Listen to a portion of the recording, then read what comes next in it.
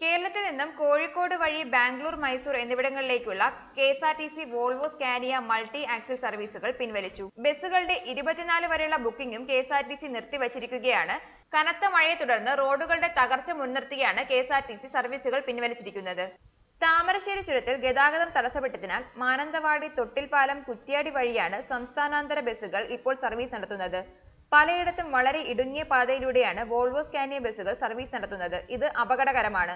ചിലയിടത്ത് ബസ് വളയില്ലെന്നും ഡ്രൈവർമാർ പറയുന്നു. തുടർന്നാണ് പ്രധാന പാതകൾ തുറക്കും വരെ ബസ് സർവീസ് നിർത്തിവെക്കാൻ തീരുമാനിച്ചത്. ബാംഗ്ലൂരിൽ നിന്ന് ഉച്ചയ്ക്ക് 1-നും 2:15-നും 3:30-നുമുള്ള തിരുവനന്തപുരം, രാത്രി 10-നുള്ള കോഴിക്കോട്, മൈസൂരിൽ നിന്ന് വൈകിട്ട് 5:30-നും 6:45-നും പുറപ്പെടുന്ന തിരുവനന്തപുരം ബസ്സുകളാണ് റദ്ദാക്കിയത്. കഴിഞ്ഞ 3 ദിവസം ഇവ സർവീസ് നടത്തിയിരുന്നുമില്ല. കർണാടകയിൽ നിന്നും കണ്ണൂർ ഭാഗത്തേക്കുള്ള മൾട്ടി ആക്സിൽ സർവീസുകളും നിർത്തിവച്ചിരിക്കുകയാണ്. ന്യൂസ് ഡെസ്ക്, മലയാളി വാർത്ത.